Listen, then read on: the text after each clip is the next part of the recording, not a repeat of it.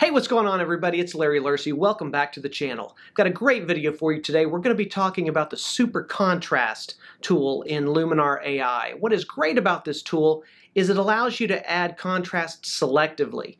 You can just add it to the highlights, just to the shadows, maybe at different levels on those, something different to the midtones, rather than just a sweeping more contrast to the whole image. And it really allows you to get the most out of your images, and it really is a powerful tool. If you don't already have Luminar AI, there is a link down below where you can check it out and play along with the video with one of your own images. But we got a lot of ground to cover, so let's get to it. Roll the intro.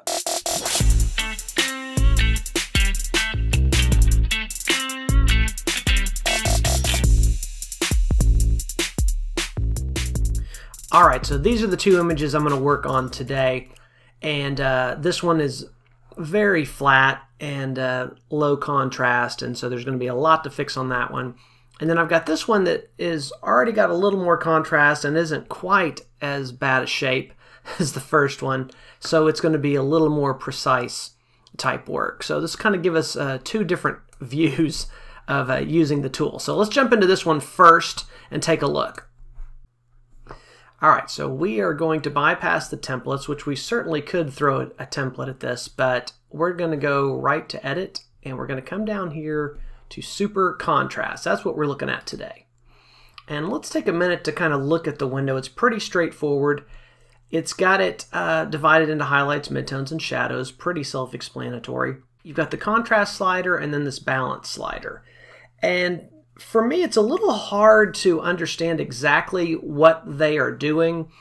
I guess one of the problems I have when I'm using AI is trying to figure out exactly what all the tools do. I wish there was some sort of a hover over them and it would give you a fly out type thing.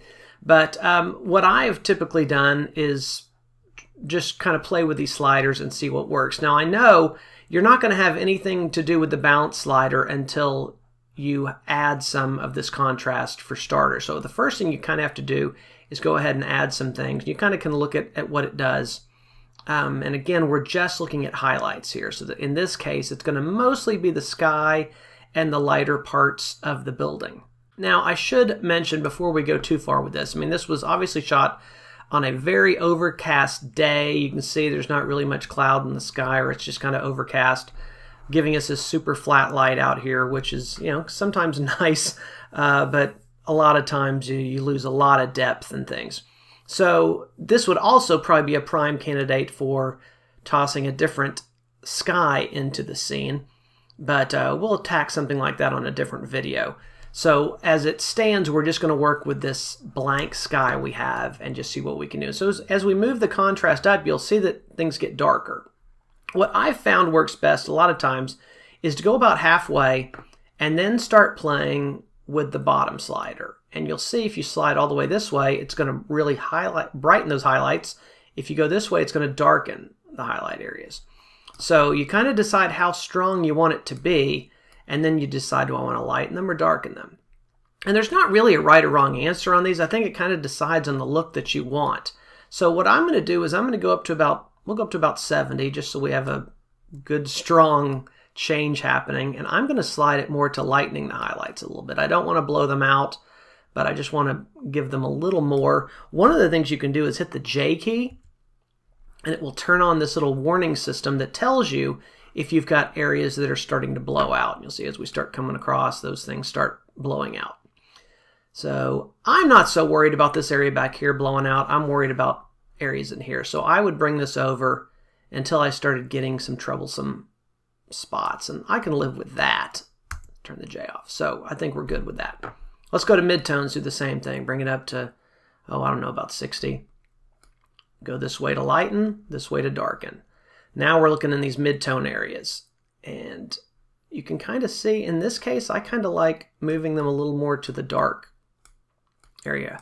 And you'll notice as you start adding contrast, the colors jump too. You get a little more color punch as well.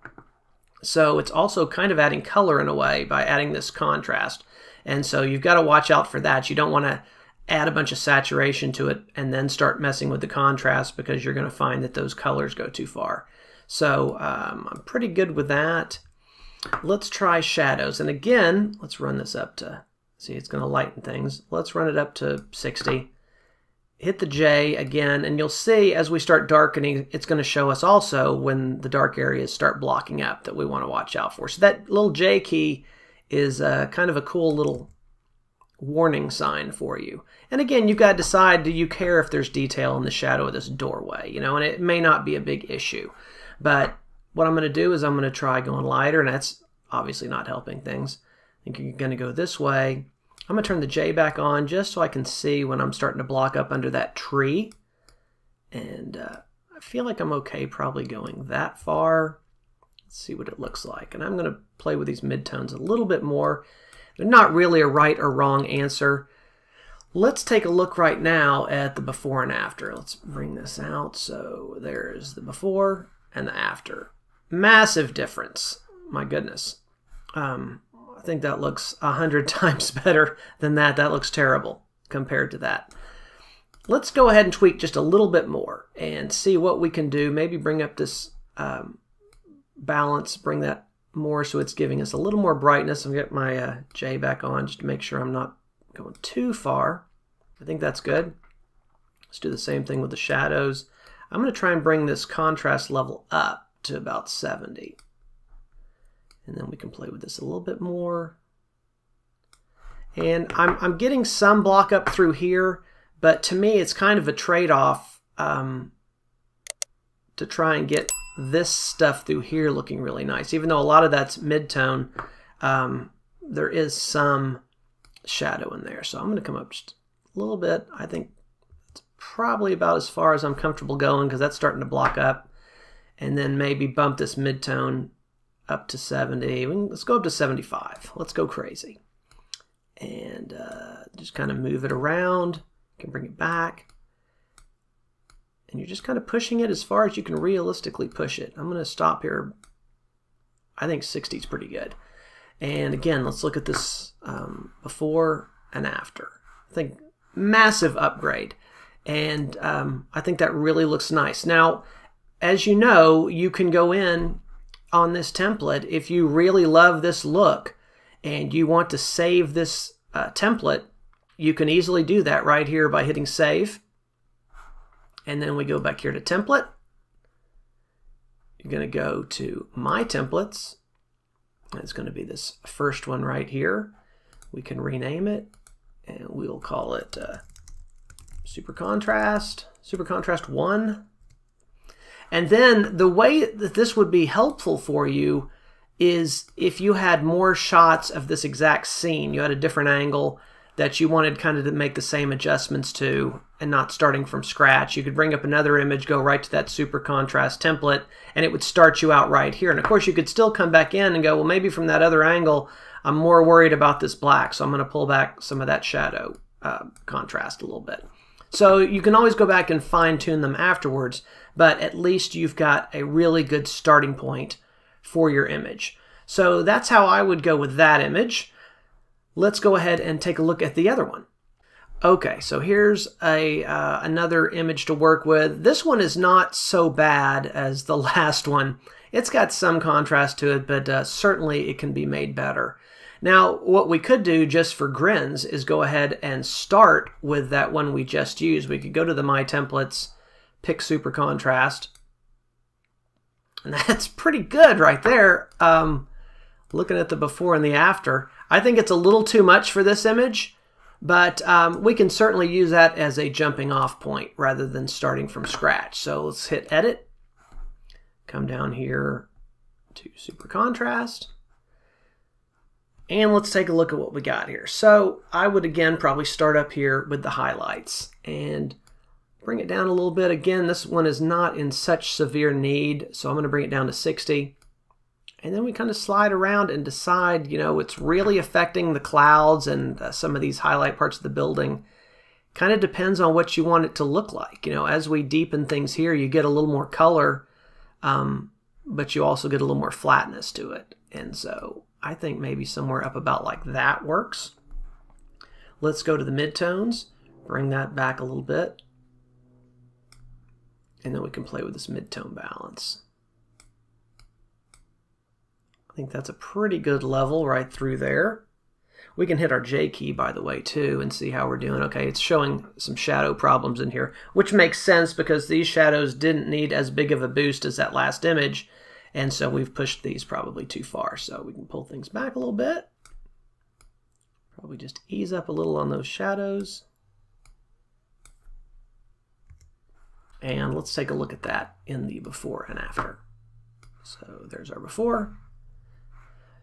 Definitely giving us more contrast, and I think that's a much more realistic look than we were getting from that template. There's your before, there's your after. I think the building looks much better, and really the sky has a lot more pop to it. Yeah, this whole thing just kind of has a haze to it. The brights aren't really super bright, the blacks aren't super black. And as you come through here, you really see it in the building, but you also see it in some of these darker details and even in some of the lighter details.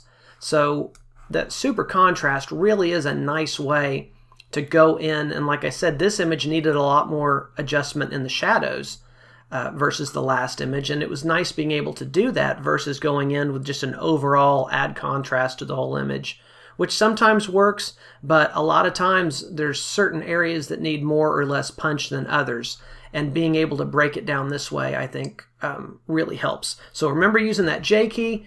Remember to set this contrast level first and then play with the balance, and just move these sliders left and right until it looks good to you. There's really not a right or wrong answer, and I think there's nothing wrong with playing around with trying them even at the extremes, because you might just come across something and say, well, that actually for this image works really nicely to pull all the contrast out of the shadows or whatever. So that kind of gives you a couple different ways to play around with it and make it your own. So there you go. It's a pretty powerful tool. I think looking at those two images, one of them needed a little bit of contrast adjustment. The other one was super flat and dead, and it really took it from a dull, lifeless image to having a lot more pop and impact. Also, remember that J key really is a great tool for making sure you're not pushing things too far and blowing out highlights or blocking up shadows. If you've got any other tips when you're using Super Contrast, I'd love to hear them. Leave a comment down below. By the way, if you don't already have Luminar AI, you can use the coupon code LarryPhoto to get a discount on it when you make the purchase. So hopefully that helps a little bit as well. But that's all we got for this week. I hope to see you again soon. Take care. Bye-bye.